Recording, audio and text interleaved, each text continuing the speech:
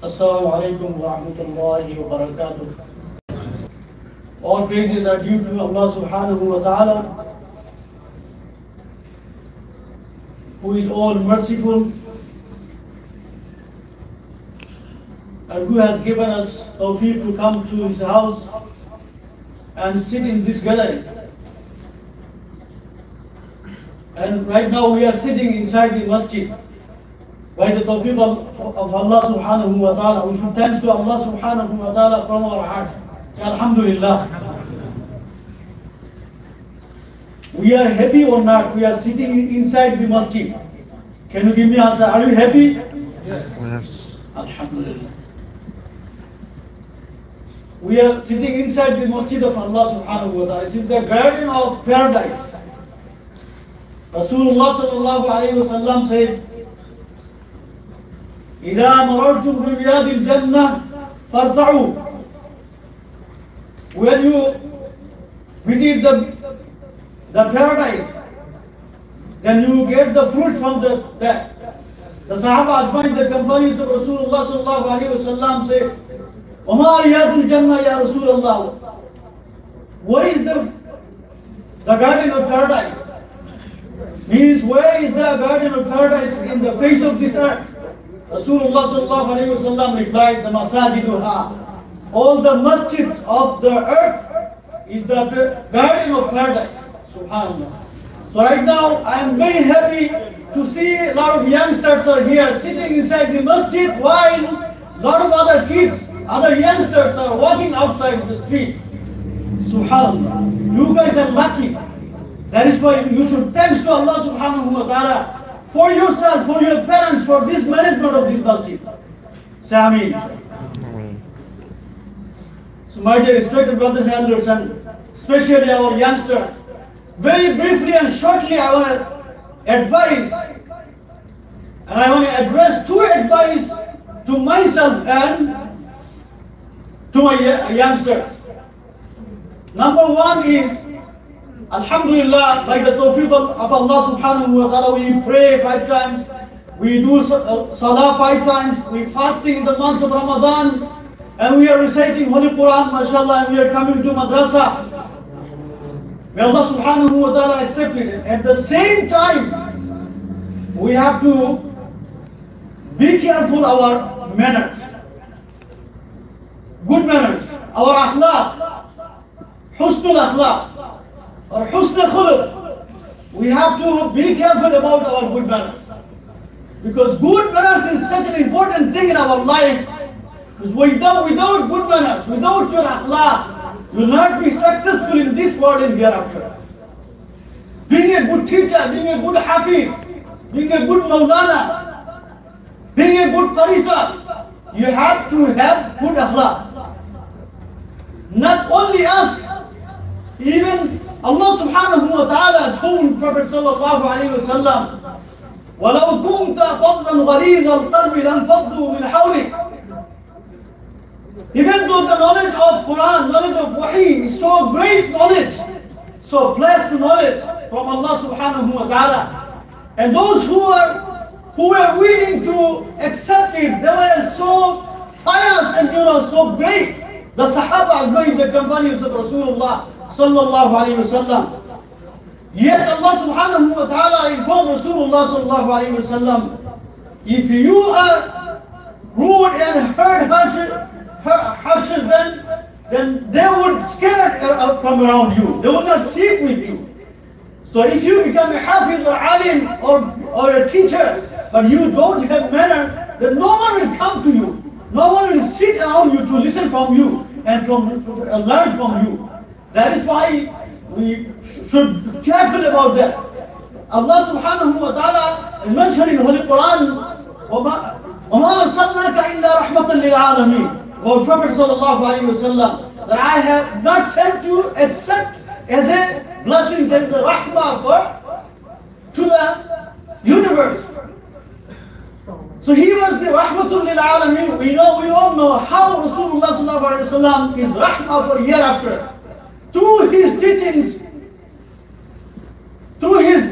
Quran and Hadith, we will be able to enter paradise. We all know that. Same thing, without his teachings in this life, in your personal life or family life or society life, you will not be successful. There will be no peace and tranquility without any manners. If you were to make an example from a village, in this village all the bad actions are taking place. All the bad habits, bad manners are taking place. There is a hatred, there is a cursing, cussing, and hitting each other, backbiting each other. Can you describe this village as a village of mercy? Definitely not. In order to have mercy and tranquility and peace in a society, you have to have good akhlaq. That is why the mother of Imam Malik rahimahullah, when he was a child, Imam Malik rahimahullah, he was a child. He was about to learn knowledge of him. His mother advised him. His mother advised him, اذهب إلى ربيعة فتعلم من أدبه قبل علمه. She said, go to Rabi'a, the scholar of Madinatul Munawwara, and learn from him manners before you learn adab from before you learn adab from him, before you learn knowledge from him. Subhanallah. And later on, look at the effects of this advice. The one of the student of Imam Malik rahimahullah, when Imam Malik rahimahullah became a teacher, now he is Imam. So one of his brilliant student, he learned from Imam Malik rahimahullah knowledge. Within first year, he gained all the knowledge of Imam Malik rahimahullah within 1 year, first year. And yet he remained another 19 years with Imam Malik rahimahullah. So he was asked that since you have done all the knowledge of Imam Malik rahimahullah within the first year, why did you spend another 19 years with Imam Malik rahimahullah?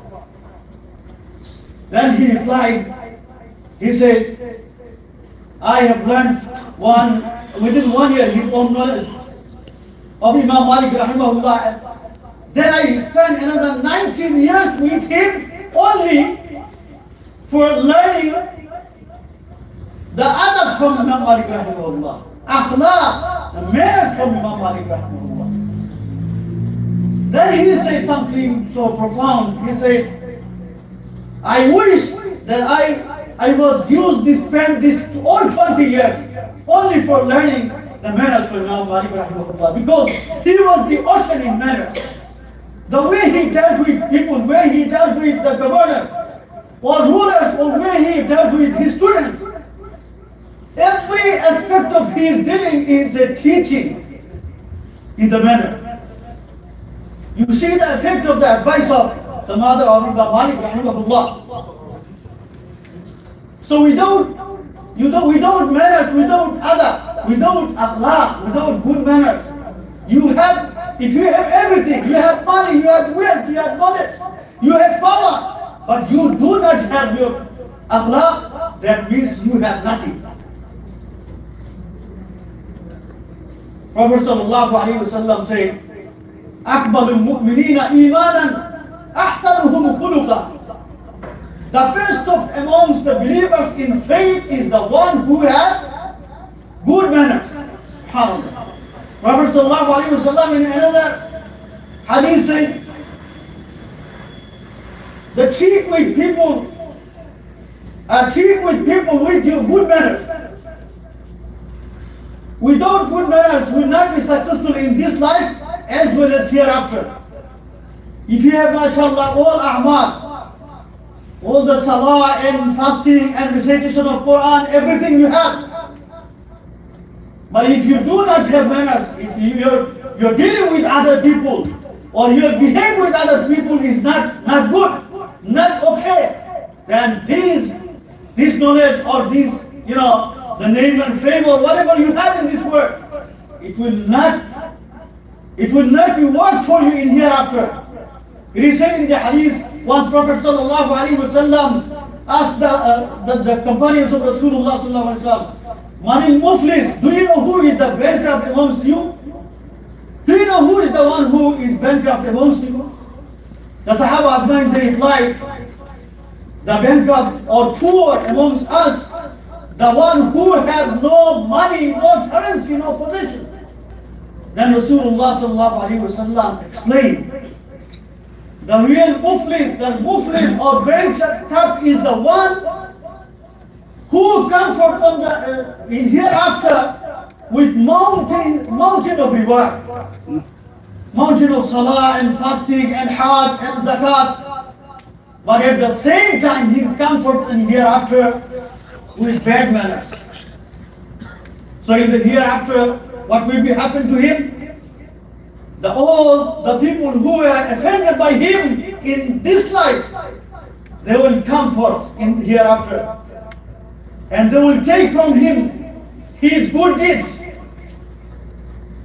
because there is no exchange, there is no currency in hereafter besides your net amal, your good deeds.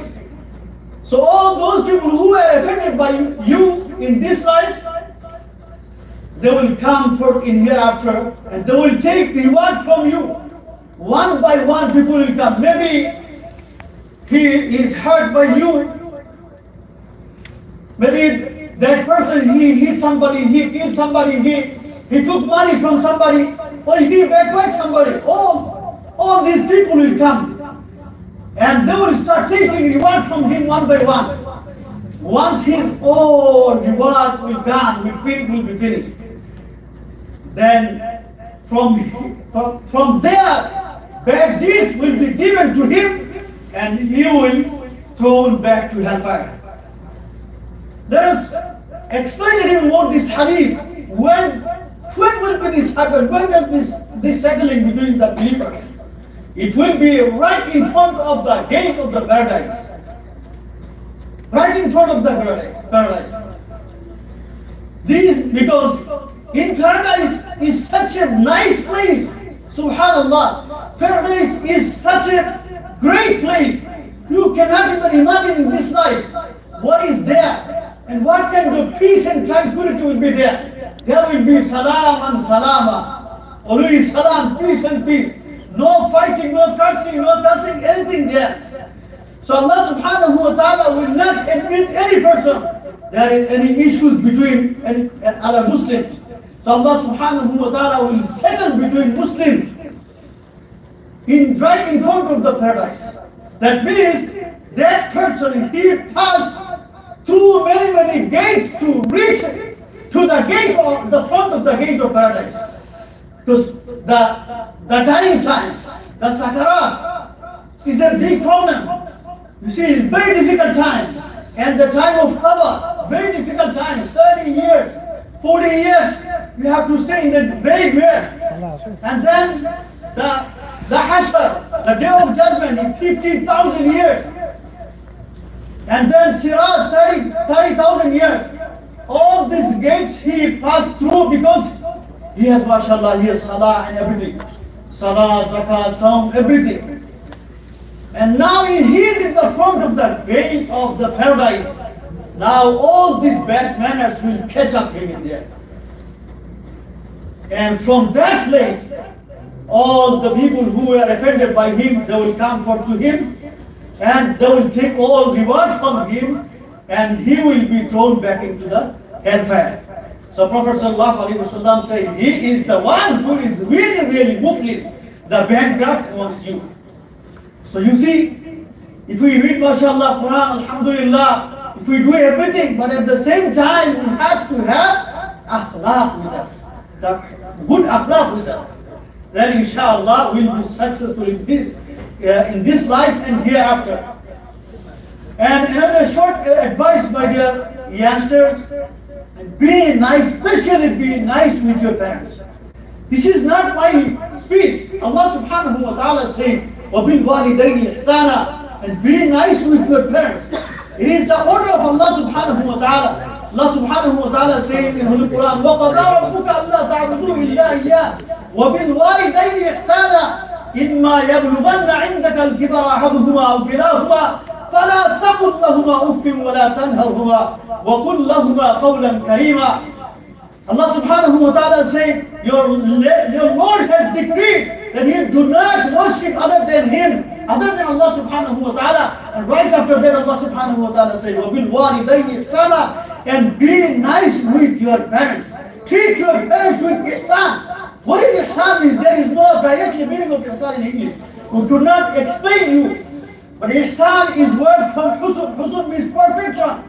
Perfection means you have to serve your parents as much as you could without expecting anything return from them. This is one way street. You have to give. You have to give and give and give, but nothing return. You have to serve your parents. وَبِالْوَالِدَيْنِ إِحْسَانًا إِمَّا يَبْلُغَنَّ عِنْدَكَ الْكِبَرَ أَحَدُهُمَا أَوْ كِلَاهُمَا فَلَا تَقُلْ لَهُمَا أُفٍّ. Allah subhanahu wa ta'ala said, one of them or both of them in their old age, if they reach to you, that means in front of you, if they became old age, one of them or both of them, do not say even oof words to them. Do you understand oof words? This is not even a word. This is not even a word. This is a fraction. Just saying oof, like when you got any hurts, you say ouch. Like this oof sound. It is the least word to express irritation. So you said, do not say even oof words to them. And then Allah subhanahu wa ta'ala said, do not rebuke them. وَلَا تَنْهَرْهُمَا وَقُلْ لَهُمَا قَوْلًا كَرِيمًا, and speak with them politely, nicely, and politely, gently. Don't be harsh with your parents. Don't be rude with your parents. May Allah subhanahu wa ta'ala give us tawfiq to be obedient to our parents and be obedient with Allah subhanahu wa ta'ala. May Allah subhanahu wa ta'ala give us tawfiq to follow the hukum of Allah subhanahu wa ta'ala and the sunnah of Rasulullah sallallahu alayhi wa sallam wa tawfiq illa billah.